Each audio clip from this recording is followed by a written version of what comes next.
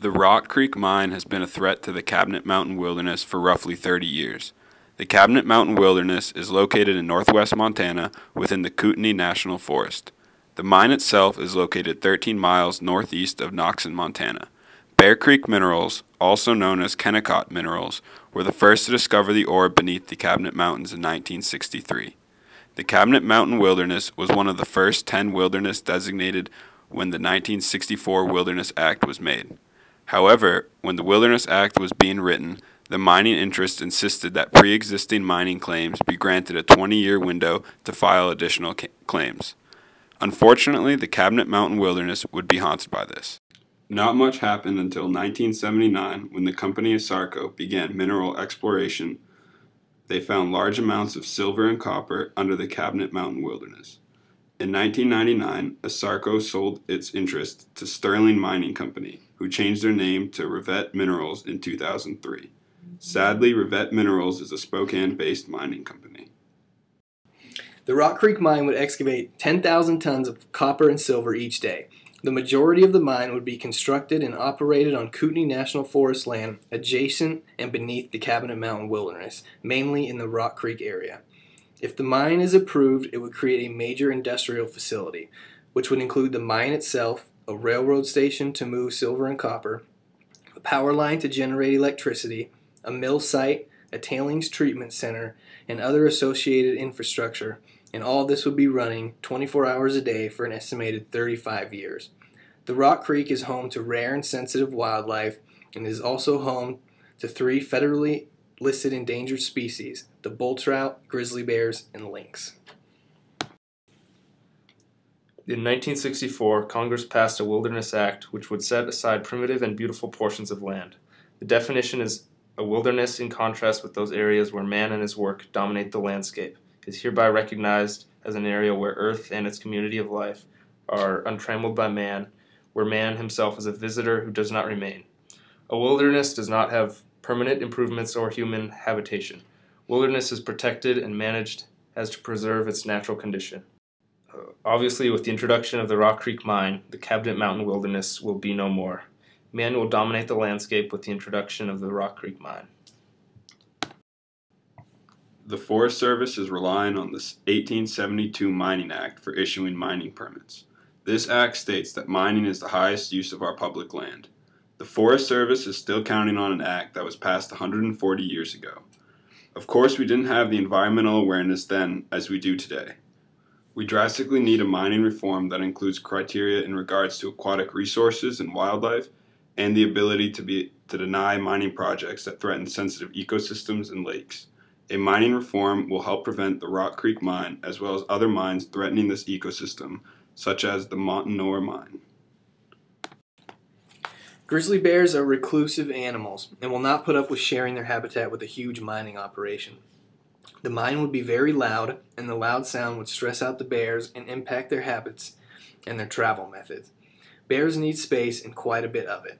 They need quietness, and they need a pure environment in which to live and thrive. Places like the Cabinet Mountain Wilderness are an ideal place for grizzly bears. The Cabinet grizzly population is already threatened by the loss and degradation of habitat. With the introduction of the Rock Creek Mine, it will cause a loss of over 7,000 acres of critically important grizzly bear habitat. Revett's plan of action to replace this loss is setting aside only 2,450 acres.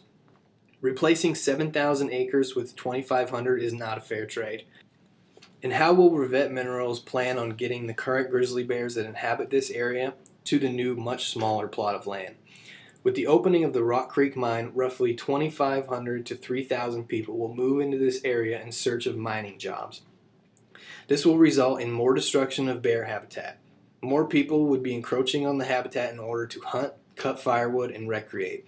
Also, with more people moving in search of jobs means the possibility of more poaching, and with poaching comes loss of grizzly population. Bull trout need clean, cold water, free of fine sediment for their entire life cycle, especially spawning and rearing. The Rock Creek Mine would introduce large amounts of sediment and silt into Rock Creek with the construction of roads, facilities, and excess mine tailings. This would affect the bull trout's reproduction as well as damaging the water quality. Sediment in the spawning and rearing habitat increases the mortality of eggs, embryos, and young fish. The Rock Creek mine would introduce an estimated 400 to 1,400 tons of fine sediment into the Rock Creek per year. Sadly, the introduction of the mine would completely wipe out the bull trout population in this area. Bull trout can also detect metals in the water, and with the introduction of the mine, there would be plenty of metals flowing in the water. With this in mind, the bull trout trying to swim up Rock Creek from the Clark Fork River might just completely avoid Rock Creek. Harlequin ducks are seabirds that require clean, fast-flowing streams for breeding. These ducks are very sensitive to human disturbance, and they breed in a very small number of streams and in the Intermountain West. Every spring, a small number of these ducks fly over from the coast to Rock Creek to nest and breed. Sediment from mining construction would virtually eliminate the ducks' aquatic insect food base, in addition to the noise and lighting from the mine site could cause breeding females to avoid the area completely. West Slope cutthroat trout would be affected the same way as the bull trout. With lots of sediment entering the creeks and rivers, this would cause a population of the West Slope cutthroat to decline. Also, lynx are one of the 3 endangered species that call the Cabinet Wilderness home. The mine would result in a loss of lynx habitat. Specifically, loss of denning habitat would result in a decrease in reproductive success and an increased mortality risk. Likewise, the wolverine would also be impacted with a loss of denning habitat and with the risk of increased mortality and less success in reproduction. Wastewater from the Rock Creek mine would be required to pass through a water treatment center before discharging into the Clark Fork River, as well as the Rock Creek and Libby Creeks.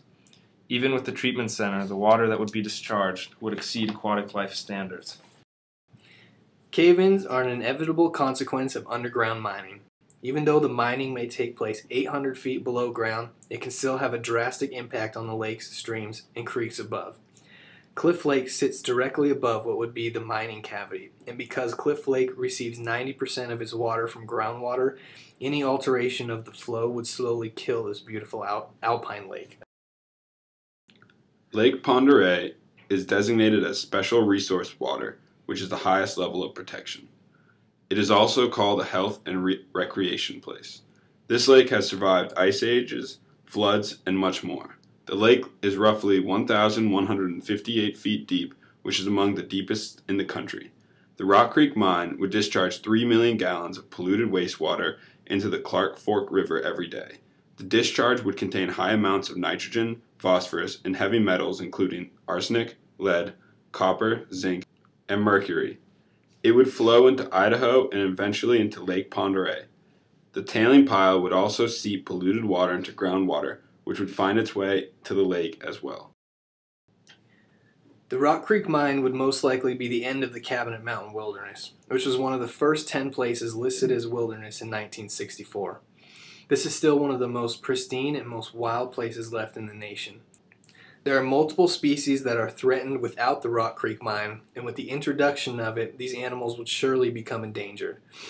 With the Rock Creek mine, the quality of the water, air, and soil will surely be polluted and greatly affected. The Cabinet Mountain Wilderness is an amazing place. For those lucky enough to see it and spend time in it, know how majestic it really is. To get involved to stop the Rock Creek mine, you can visit the Rock Creek Alliance website or the Save Our Cabinets website, and many other organizations that are dedicated to stop the development of the Rock Creek mine.